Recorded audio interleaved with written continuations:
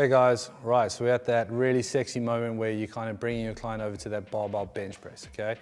Now, as much as this is a great exercise to develop that upper body strength, that horizontal pressing strength, you've got to get the key things noted down here. Otherwise, you're just going to cause injury and you're not going to see the strength gains that you want to see. So when we get our client set up, there's a few key pointers. Ollie's going to have a little lay back down. First thing we're going to note is we want his eyes directly underneath the bar. That's when you know that once he racks up and he takes it away from the frame, we're going to be in a good position. The other thing is we want to bring his feet back and we want to drive those heels into the ground and those glutes are on. We need to lock this in. That core needs to be engaged. Just because you lay on your back doesn't mean you get to switch this off. So then we'll move around, you know, and as a coach, you want to make sure your client feels safe in this position.